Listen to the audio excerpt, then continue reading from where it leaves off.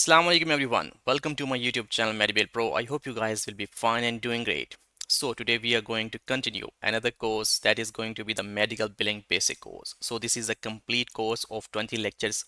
After the completion of our basic course in medical billing, so if you are going to learn medical billing, then you can just go through my YouTube channel. There is a course of medical billing basic course and you can go through those more than 50 lectures. Okay, so after the completion of that course, we are just going to introduce another course, that is the medical coding course. So medical coding course will be comprising of 20 lectures. So we will consider different kind of aspects, importance of medical coders, different types of medical coders, what are the different things that are being done in medical coding, and how it is integrated with USA healthcare. So we will see all that kind of a data in this medical billing basic course. So if you want to be a medical coder, then this course is going very crucial for you guys. Okay, so this is the complete basic course. So today we are going to start our first lecture. Okay, so this will be the first lecture in the complete medical coding course. Okay, so I guess we should start the lecture now. Okay, so now we are just going to focus on what should be the table of content. Okay, so what are the different things which we are going to do in today's lecture. So that is going to be the overview of medical coding. Okay, so we will see that what is medical coding and how is medical coding being done in USA healthcare, definition, importance, and how it integrates into the healthcare. Okay, so the role of coding in RCM and the types of medical coders: outpatient, inpatient, and specialty coders. So these are the three types of medical coders and what are their roles and responsibilities in medical coders and what kind of skills they require in medical coding. So this is a table of contents. Okay, so we will see that how these things are going. So let's start this one. So overview of medical coding. So first of all, we see that what is the definition of medical coding? Who are the medical coders? Medical coding is the process of transforming healthcare diagnosis, procedures, medical services, and equipments into universal alphanumeric codes.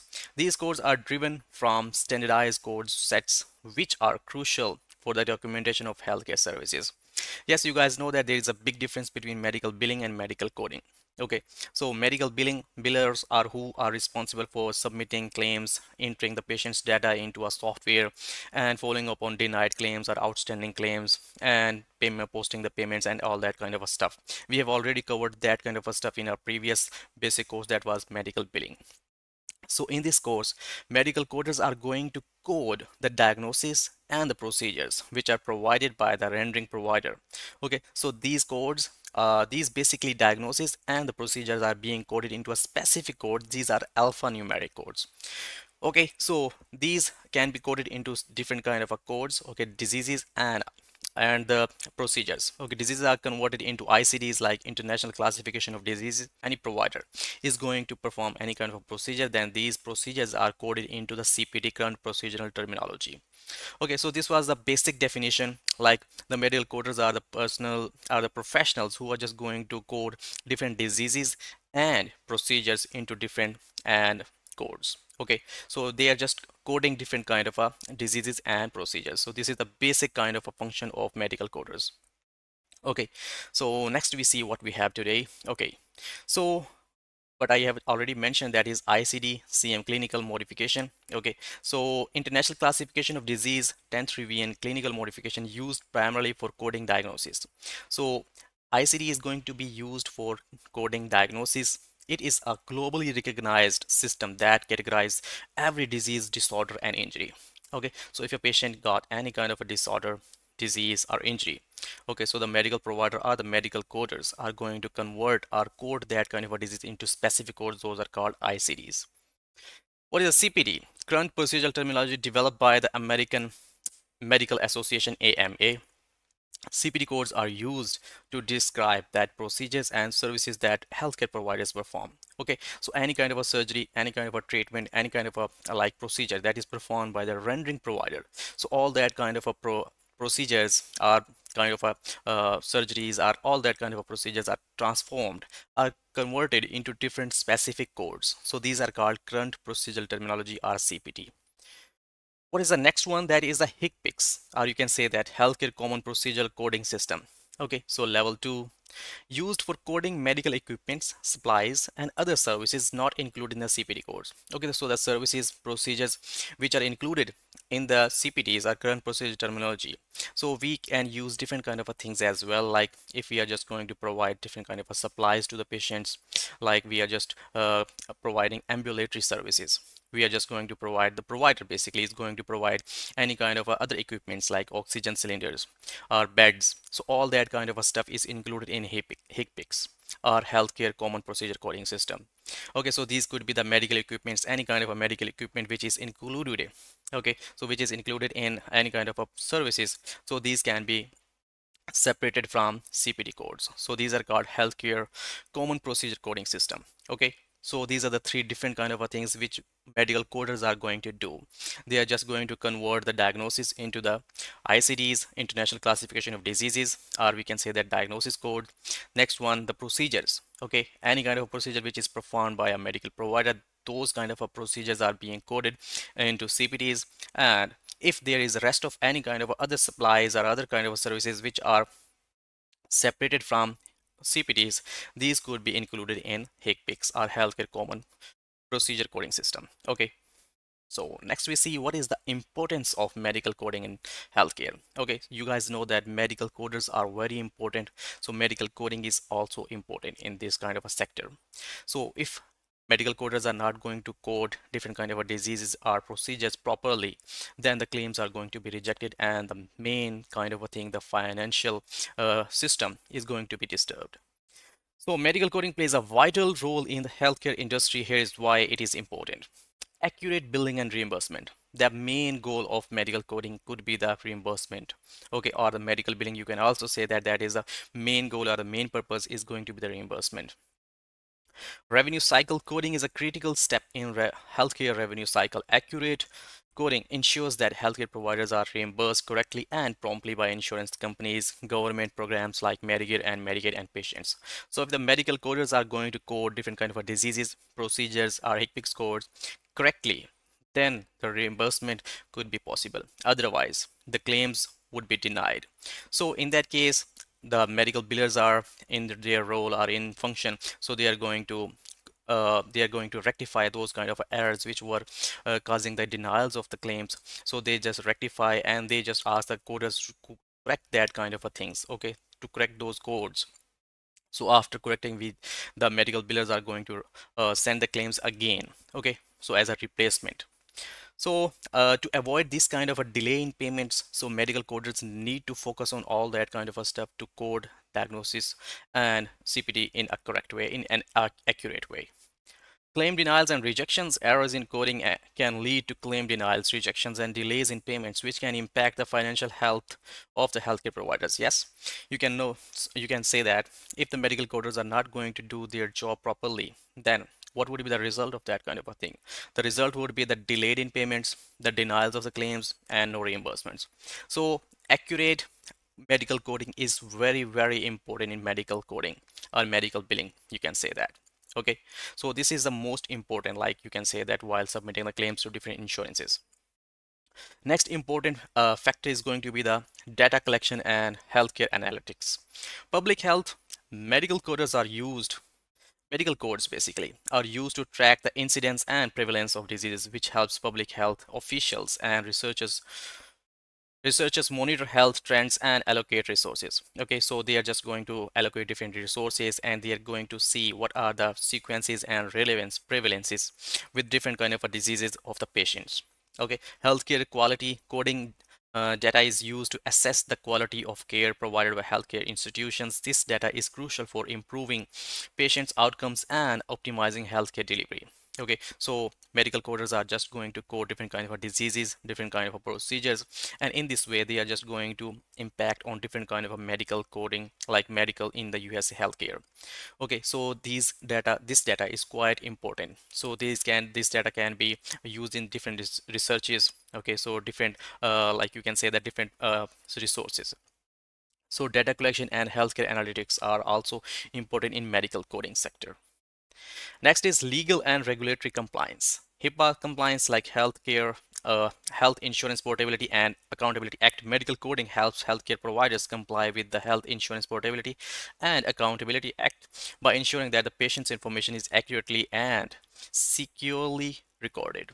Okay, so you guys know that once the coders are going to code different kind of diseases and procedures into different codes, and these codes are mostly unknown to the patients. Okay, so they don't know what is the basic kind of a definition of this code. So in this way, we are just going to save, or we are just going to make the patient's data private and secure. Okay, so this is the basically compliance with the HIPAA as well. So HIPAA rules and regulations says that we need to secure the patient's data. Fraud prevention, accurate coding helps prevent providers or fraudulent billing practices and ensures that healthcare providers are only reimbursed for the services they accurately provide. Okay, so if the provider is going to render any kind of a service to a patient, then these services and these diagnoses are just secured in the way that they can be coded into a specific codes, which are CPT or ICDs. Okay, so fraud can also be avoided in this kind of a situation. So next we see integration of medical coding into healthcare. So how medical coding is integrated in USA healthcare. Medical coding is deeply integrated into the healthcare system, affecting almost every aspect of healthcare delivery. Patient care, accurate coding helps maintain comprehensive patient records, ensuring continuity of care across different providers and healthcare settings. You guys know that patient care is quite important. So to secure the patient's data, we are just going to code different kind of diseases and procedures into specific codes. Provider communication coding provides a standardized language that healthcare providers use to communicate about patient care, which is crucial for coordinating treatment and ensuring that patients receive a right care at the right time. Okay, so they are just going to, the patients are going to get right care at the right time. Insurance and payer system. Insurance companies rely on coding to process claims, determine coverage, and manage the reimbursement process. So once the claim is submitted to an insurance, they will review the claim. They will see and review all that kind of a stuff in that claim, like the patient's information, provided information, and the charges information. If everything is good, then they are going to process the claim and they are going to adjudicate that claim. And after the adjudication process, they will process and pay the claim. Okay, so if there is any discrepancy, like if there is an error in the patient's data, in the coding data, okay, so if the things like the procedure codes and the diagnosis codes are not correlated, then the insurance company is not going to pay for that kind of a service. They are going to deny that claim. Okay, so in that case, we need to submit a corrected claim, or we need to appeal on that one. Okay, so all that kind of a stuff is being done in medical coding. So impact of coding on the revenue cycle. So what is the impact? So accuracy. The accuracy of medical coding directly impacts the efficiency and effectiveness of the revenue cycle. Proper coding ensures that claims are processed quickly and correctly, reducing delays in payments. Yes, you guys know that. If coding is done in an incorrect way, then we are not going to get paid. So basically, the providers are not going to get the reimbursement for the services they just rendered. So for that kind of a thing, medical coders needs to do all that kind of a stuff in a correct and accurate way. Compliance medical coding helps insurance that healthcare providers comply with payer policies and regulations, reducing the risk of audits and penalties. Yes, the medical coders need to comply with the HIPAA rules and other kind of rules and regulations which are standardized by the USA healthcare system. Okay, so if they are not going to comply with those kind of are not going to adhere to those kind of rules and regulations, then there would not be, the claims would be denied. Also, they will be penalized and they will be detained for those kind of services if they just incorrect code those kind of services. Okay, so that is the impact of revenue cycle. So types of medical coders. There are basically three types of medical coders. So the first one type is going to be the outpatient coders. So what is their role and who are they and what kind of skills are required? So let's see for that kind of a thing. Role and responsibilities. Outpatient providers or coders focus on coding services provided in outpatient settings such as physician office, clinics, and ambulatory care centers. They primarily use CPT and ICD-CM clinical modification codes to document physician services, minor surgical procedures, and diagnostic tests. Okay, so these are the outpatients. They are just going to perform their services in physician office, clinics, and ambulatory care centers. Okay, so they are just going to convert all that kind of procedures and services into different kind of codes. Okay, so what are the skills required? Strong knowledge of CPT and ICD's 10 CM coding, understanding of outpatient procedures, and the ability to work with electronic health records. Okay, so you guys know that all that kind of stuff can be done in a good way. So if they are having these kind of a skills, then they can be just the medical coders. So they just need to know what is ICD-10. Okay, so they just need to memorize different kind of ICD codes, their definitions, and all that kind of a stuff. And they just need the familiarity with the electronic health records as well. Okay, so they need to add that kind of a stuff into the electronic health records too.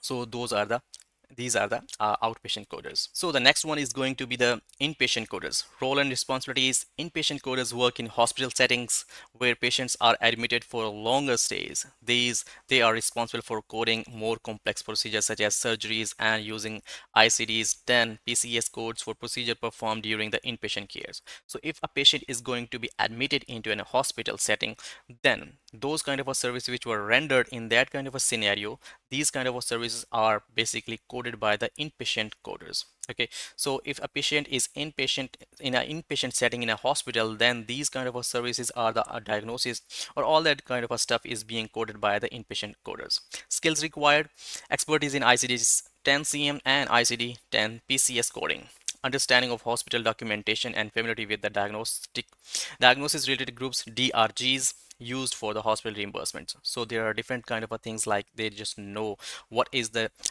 importance of these kind of a things, so they just need to code accurately to get the reimbursement for the services which are provided by the different providers in an inpatient setting. So the last one is going to be the specialty coders. Role and responsibilities: specialty coders focus on specific areas of medicines such as cardiology, oncology, or radiology. They become experts in the coding guidelines and reimbursements requirements for their chosen specialty, ensuring accurate coding for specialized procedures and services. Okay, so they are just going to code different kind of things related to cardiology, oncology, radiology. So these kind of stuff they are just going to code basically for the specialty. Okay. So what are the skills required? In-depth knowledge of specialty, understanding of relevant coding guidelines, and the ability to stay updated on changes in coding practices within the specialty. So if there is any kind of a change, they just need to adhere to those kind of rules, regulations, and the new updates. So this was the last type of medical coders. So that was all about our today's lecture. Thank you so much for your attention. So if you guys need to learn what is medical coding or what is medical billing basically, then you guys can just go through my YouTube channel. I have uploaded more than 50 lectures over there, and these lectures are in series. Okay, so you can just learn medical billing as well as medical coding. So we have just finally started our medical coding basic course 2024, so you can just go through this one. Okay, there are basically information about different jobs in medical coding as well, medical billing as well. So you guys can just go through all that kind of a stuff on my YouTube channel.